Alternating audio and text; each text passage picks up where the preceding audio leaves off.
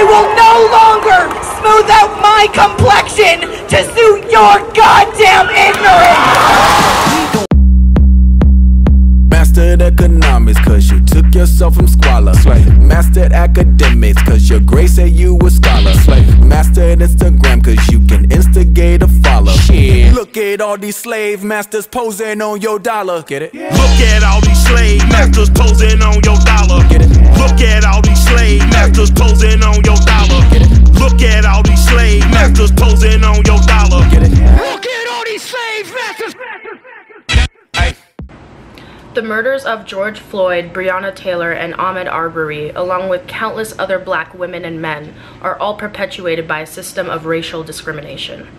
In support of the Black Lives Matter movement, I wanted to make this video to help my allies by educating you on the truth about the war on drugs and its impact on the criminal justice system along with people of color. The war on drugs was and still is a campaign started by President Nixon in 1971 with a $47 billion allowance led by the US government with the goal to eliminate all illegal drug trades.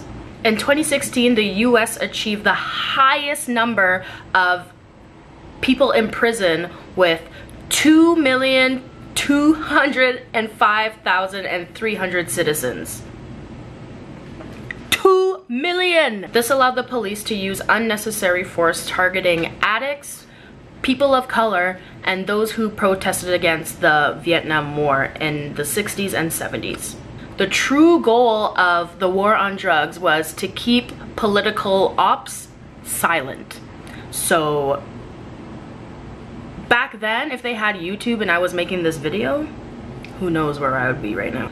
The police were given directives to break into people's home and oftentimes beat innocent people to death or until they could put them in handcuffs. This led many black children to grow up with parents who are either addicts or in jail. In addition to that, these children grew up repeating the same toxic cycle their parents did because they weren't provided with the mental health resources that they are entitled to or should be entitled to.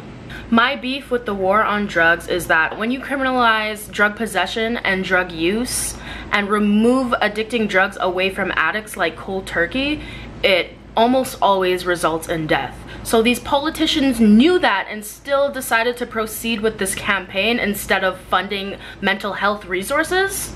I'm not okay with that. The war on drugs is a war on people of color and mostly black people. In 2019, studies show that police kill an average of 3 people a day, and black people are 3 times more likely to be killed by the police over white people.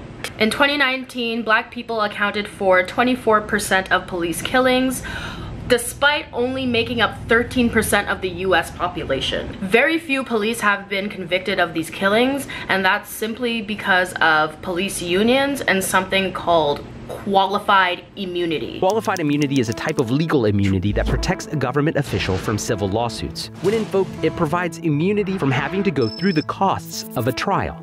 The legal concept frequently appears in cases involving police officers, but it can apply to executive branch officials. If applied, it shields officers from liability for all actions taken on the job except those that violate clearly established law. Apart from the horrific police killings, this petty tactic led to mass incarceration of people of color. Can you believe that 53% of drug charges in Canada were only cannabis related?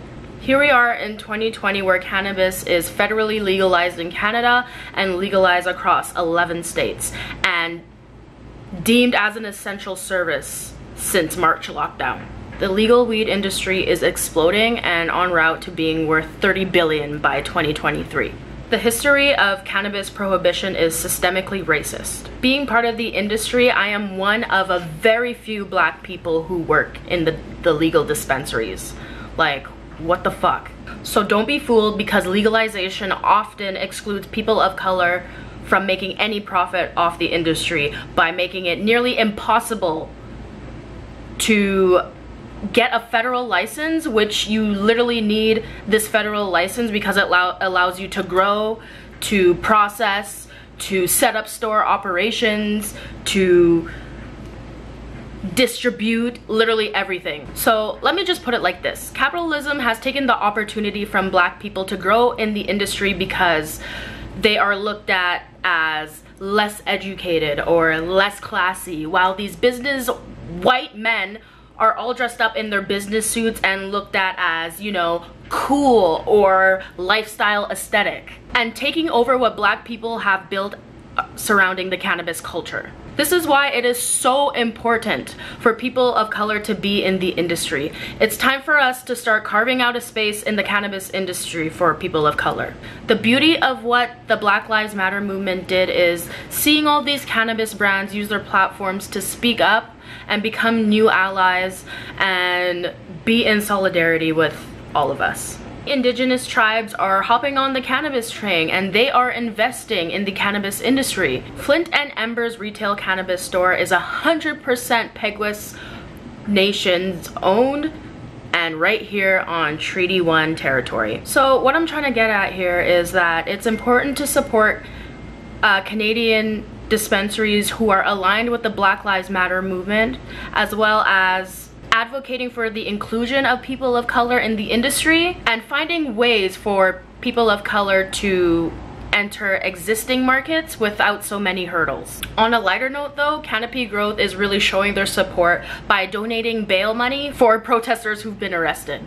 And PAX recently partnered up with the Last Prisoner Project, a national advocacy organization that only has one goal, and that one goal is to make sure that all the prisoners who are in jail from drug-related charges get to go home. So here's to today and tomorrow and the future of the cannabis industry, not only creating opportunities for change, but opportunities for everyone.